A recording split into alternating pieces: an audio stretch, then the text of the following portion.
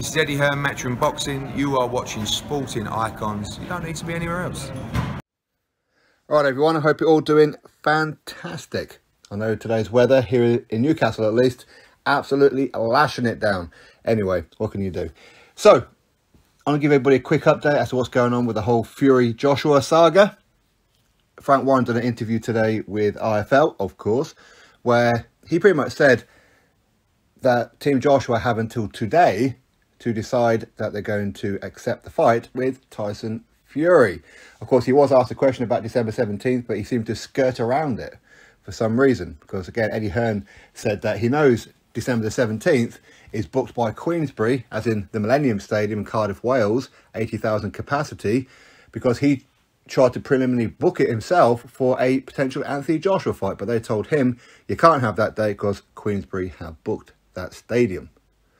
Frank Warren was asked about it. He seemed to skirt around it. Anyway, the main point is Team Joshua have until today to make a decision.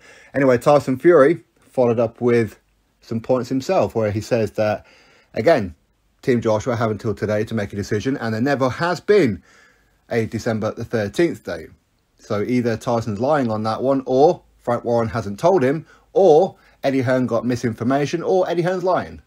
Whichever one you want to choose. Anyway, he says that the only options are November 26th or December the 3rd. November 26th will be at Wembley Stadium.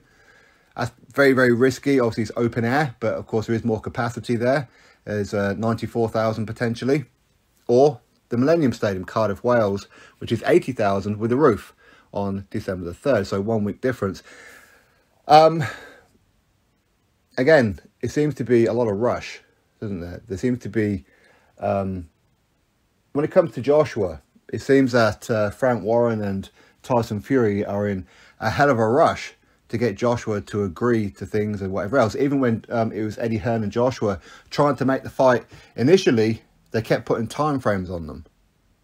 They kept putting time frames on Joshua. Get us a contract by this date. Get us this done. Get the venue date. Get us the money in escrow. Get this, get this.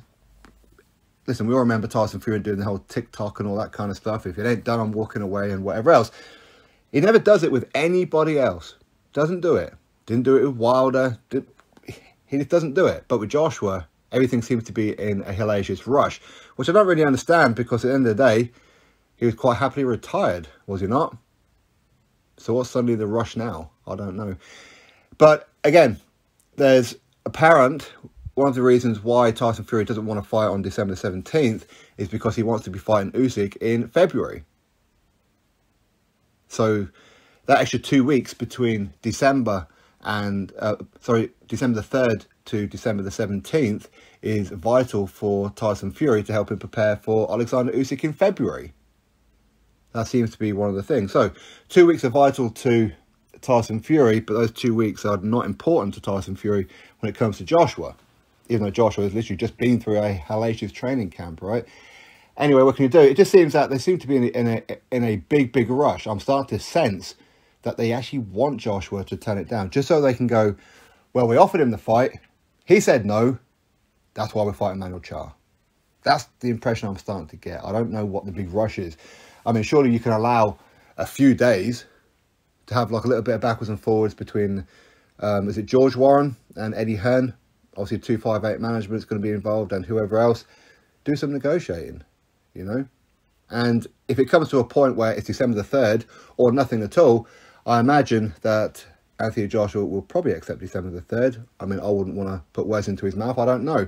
But it's better than the initial offer of November the 12th, which is absolutely madness. And it's also better than November 26th, even though there's only a week difference. But anyway, we'll have to wait and see what happens. So I'll just give everybody a bit of an update that the pressure's on for Anthony Joshua to accept.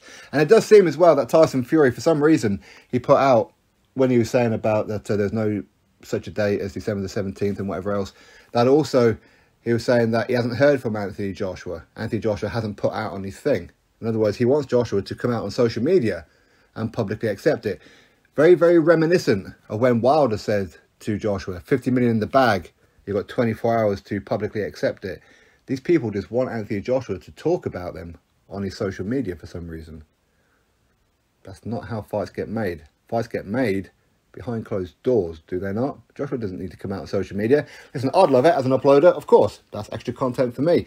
But that's not how fights get done. It seems that Fury, much like Wilder previously, very, very desperate for Anthony Joshua to mention his name. Even though Joshua told Tyson Fury a couple of days ago, I don't do negotiations on social media for clout. We do it behind closed doors. You contact my management team, 258, and we'll get it done. Anyway, drop your thoughts below, click thumbs up, subscribe, and I'll catch you on the next video.